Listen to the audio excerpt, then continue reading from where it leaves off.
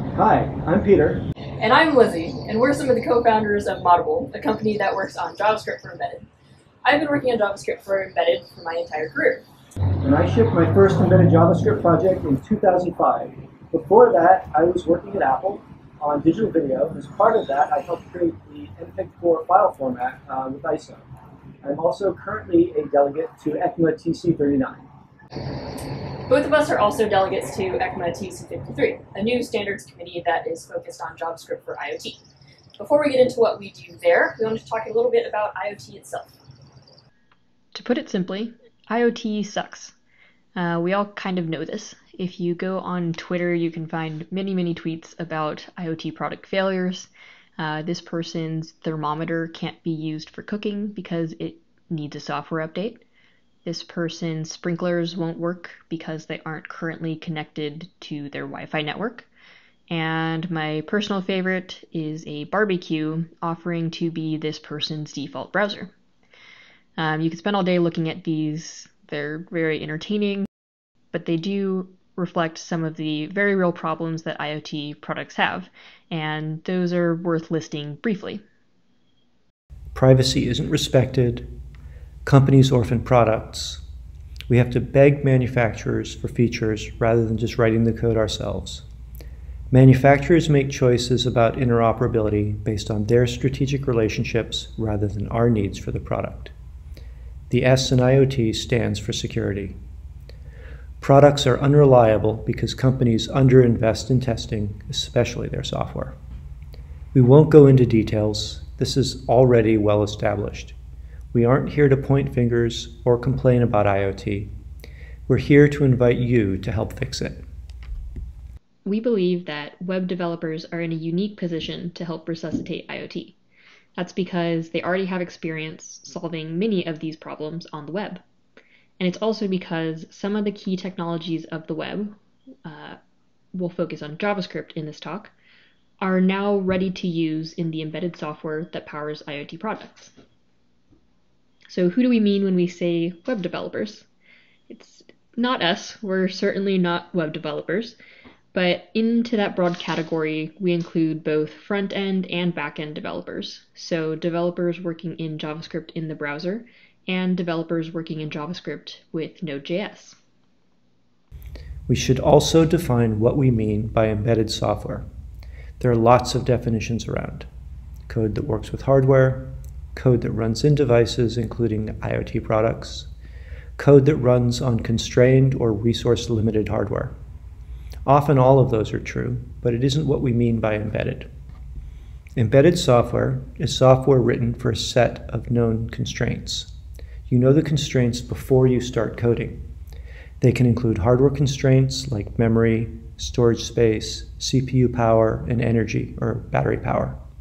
They can also include other softer constraints like knowing which JavaScript engine you are using, which JavaScript features it supports, and which modules are available. A key part of embedded development is tailoring the implementation to deliver great results within the constraints. Fundamentally, these are optimization problems. Of course, there are many differences between programming in JavaScript for the web and programming in JavaScript for embedded systems. Let's look at one seemingly simple question to see how. And that question is, what happens when your JavaScript code runs out of memory?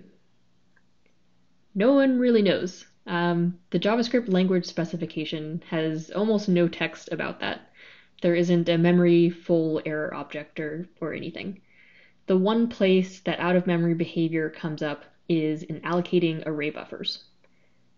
Some call this JavaScript's infinite memory model, that memory can be allocated forever. And of course, it isn't true, but on the web platform, it's close enough to true that web developers take it for granted.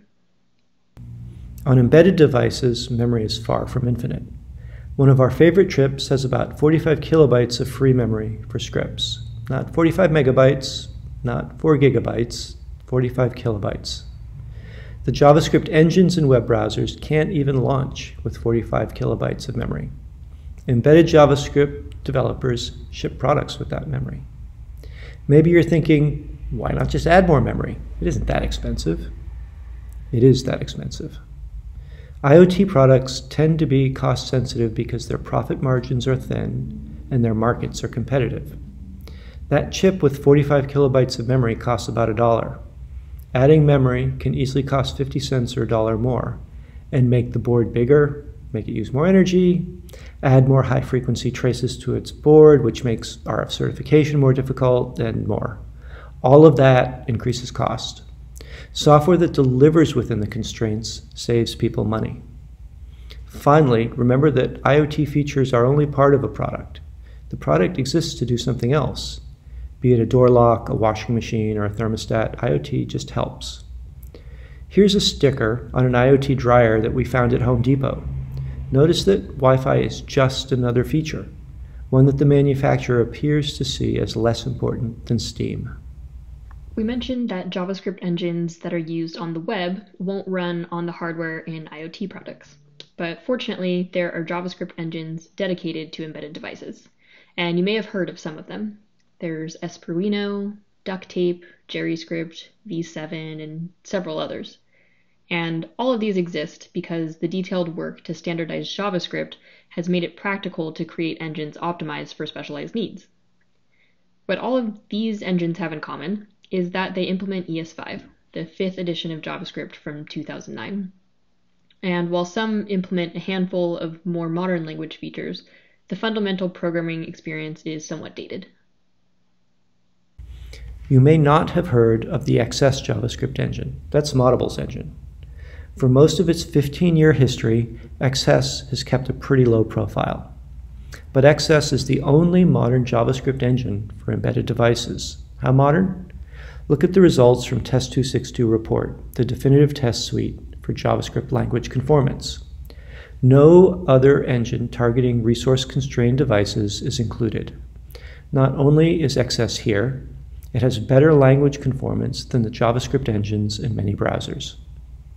Why doesn't everyone switch to XS if it has such amazing language support?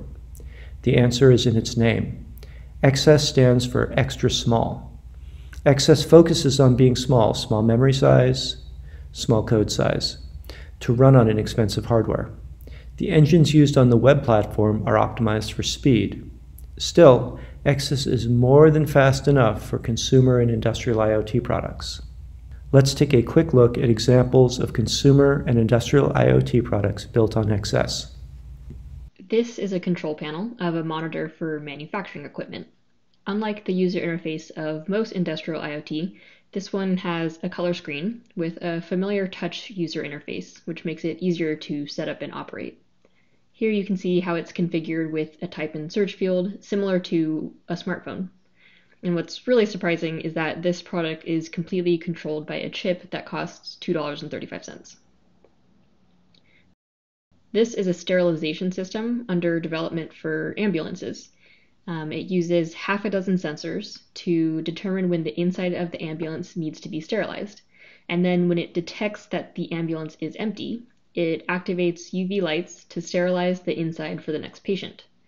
The system is entirely controlled by JavaScript, including secure cloud communication to report the system status. These are home laundry appliances. The entire user experience is coded in modern JavaScript using the Pew user interface framework. But that's not all. The logic to configure and control cycles is too. So is all the communication code to talk with the cloud for remote control. The performance is great and the cost is low, which allows the manufacturer to include these features in dozens of different models, not just the premium ones. If you, as a web developer, were to sit down and read the code of these products, much of it would be familiar because you already know the programming language. Some APIs would be familiar too, web workers, for example. But many would be unfamiliar. Instead of DOM for the user interface, they use Pew. Instead of fetch, they use a custom HTTP client class. These classes are different from the web because they're designed to work with far fewer resources. But they're also different between different embedded JavaScript engines because those embedded JavaScript engines evolved independently, kind of like how JavaScript engines on the early web evolved before ECMA TC39 began the work of standardization. Embedded JavaScript would be a lot easier with standard APIs. So Moddable and Boku worked with ECMA International to create a new technical committee, TC53, to try to solve this problem. Boku is the driving force behind Johnny 5, the JavaScript robotics toolkit, and has extensive experience in web standards. The TC53 contributors have a wide variety of interests and expertise. Representatives like us from Moddable are interested in efficient scripting and touchscreen support. There is a delegate from Michigan State University who focuses on data precision for big data analysis, members from Agoric who are interested in provably secure script execution. Boku brings their expertise in sensors and robotics applications. Lighten, who focuses on portable drivers for sensors, displays, and energy harvesting. Monotype brings expertise in text handling, fonts, and text rendering. And Whirlpool for embedded system requirements and focus on safe operation. The formal name of TC53 is ECMAScript Modules for Embedded Systems. So the name sort of explains the focus. It's defining standard modules for JavaScript. There's no intention to extend JavaScript or to define a subset specifically for embedded. The modules that TC53 defines are intended for use in embedded systems and IoT products. These APIs are not destined for the web any more than DOM is destined for a light bulb. TC53 takes inspiration from the Extensible Web Manifesto, the idea that standards should focus on low-level APIs for developers to build on. TC53 is following that idea by starting at the lowest practical level, a JavaScript hardware abstraction layer. This allows a device to boot almost immediately to JavaScript. The dryer you just saw does that. This gives scripts near complete control of the hardware. Developers build up from there with modules and frameworks to create products. To give you an idea of what working with the hardware abstraction layer looks like, let's look at a simple example. If you've experimented with Arduino, this will look familiar.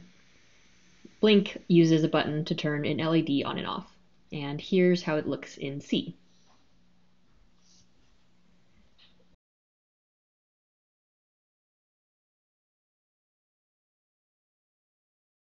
In JavaScript, using the TC53 digital I/O, it looks like this. Where practical, TC53 APIs use familiar API styles. So notice that the digital class API uses a callback. This is a very common way to deliver asynchronous events in JavaScript. We recognize that many newer APIs on the web use promises. However, for performance and simplicity, TC53 uses callbacks.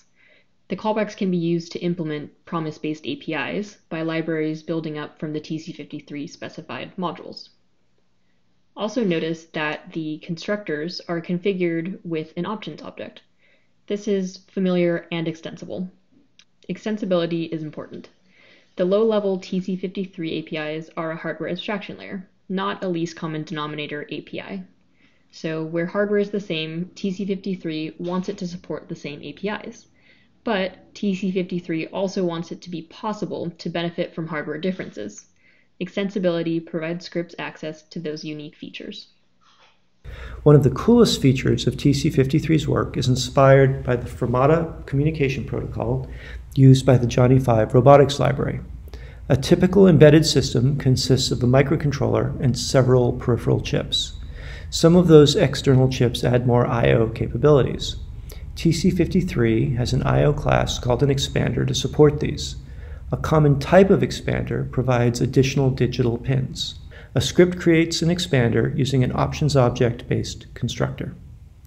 You can access the digital pins of the expander exactly like the built-in pins in the Blink example. Here's the Blink example modified to use the expander pins. All that has changed is the name of the constructor from digital to expander.digital. Expanders are a powerful new concept for working with hardware in JavaScript, and they aren't limited to hardware physically connected to the microcontroller. We've built expanders that connect to wearables using Bluetooth and to cloud services using Wi-Fi. This makes controlling hardware with scripts simple and consistent, no matter where in the world the hardware is located. TC53 is also working on security. I know, Everyone in IoT says that. But we're taking a different approach. Actually, at our first meeting, like everyone, we agreed on the importance of security, but we had no idea how to solve it, so we set it aside.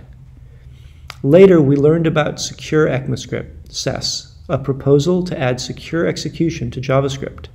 SES is based on work by Mark Miller of Agoric to bring the proven object capabilities security model to JavaScript. SES is great because it allows trusted and untrusted scripts to coexist, even communicate directly, while guaranteeing security boundaries are enforced. It does this using lightweight sandboxes called compartments, which allow code from different authors to be safely combined in a single system. The SES approach elegantly meets the security needs of TC53, and importantly, it can be efficiently implemented on embedded systems with limited resources. We know this because we already implemented SES in XS. Last year, we showed SES running on an $18 IoT light bulb. TC53 has decided to adopt SES as its execution security model. We are working with Agoric to advance this work in TC39 and hope it will one day be part of the JavaScript standard. All of this is just some of the work that TC53 is doing to standardize embedded JavaScript. But you don't have to wait for the standards work to be finished to get started learning and developing. Some adventurous web developers are already starting to explore embedded JavaScript. Some, like Shinya Ishikawa-san, are simultaneously learning and teaching others.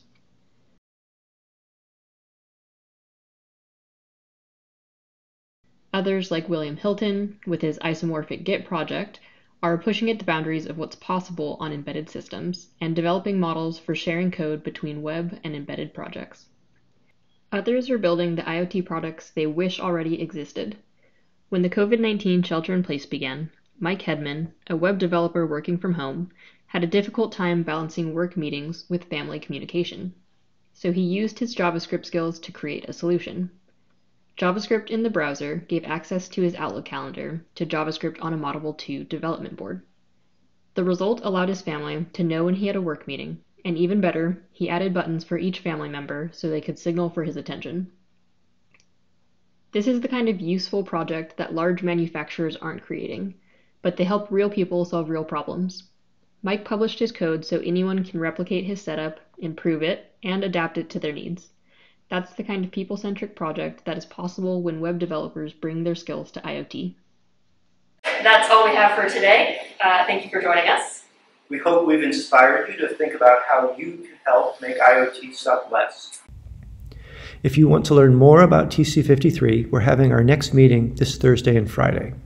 You're welcome to sit in. Our first day agenda is an introduction to TC53, so you'll hear from various contributors about our roadmap. Please join us. We'd love to see more JavaScript developers getting excited about this and getting involved. If you want to learn more about Moddable, check out our website and blog at moddable.com. If you want to get started developing with XS, the Moddable SDK is available on GitHub. You can also follow us on Twitter to get frequent updates about what we're doing and see what other developers are working on. We also just finished writing a book called IoT Development for ESP32 and ESP8266 with JavaScript. If you want a hands-on guide to building IoT products that combine networking, sensors, actuators, sound, graphical user interfaces, and more, this will be a great resource for you. It's expected to be published later this summer, but you can pre-order it now. If you have questions about TC53, Moddable, or JavaScript for embedded in general, we'll be around for a Q&A session right now. Thanks for listening.